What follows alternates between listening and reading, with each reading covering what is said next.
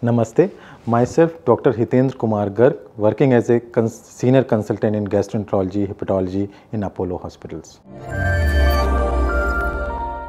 Today, we'll discuss the cirrhosis and the myths which are prevalent in the society. Today, we'll discuss about the myths and try to clear them out. I don't have any symptoms, so there is no way I could have a cirrhosis. So, it is a myth.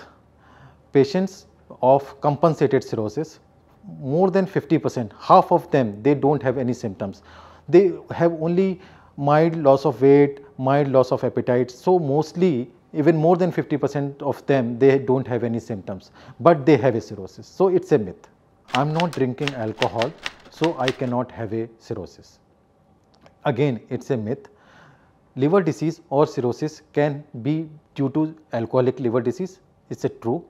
It is happen other reasons also, because of the hepatitis B, hepatitis C and the NASH related, that is because of the obesity, patient have a obesity, patient have a diabetes, patient is immobile, patient has a dyslipidemia. If I will have a cirrhosis, I will get a liver cancer. It's not true. Not all patients of any etiology, they develop a liver cancer. However, rarely 3 to 4% of the patient, they develop there are chances of developing a liver cancer.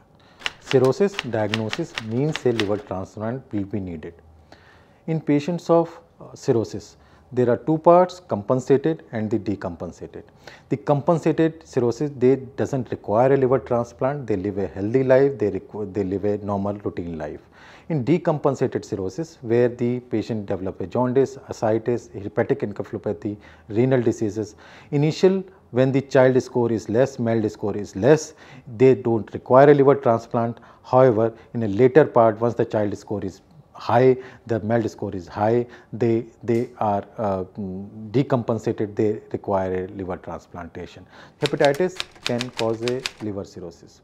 There are many types of hepatitis. It is because of the drugs, it is because of the virus, it is because of the alcohol. So, not all hepatitis lead to cirrhosis, but certain hepatitis like viral hepatitis due to the hepatitis B, hepatitis C, if the virus remain for a prolonged period in our body, they develop a cirrhosis. Liver cirrhosis causes the yellow skin and pains.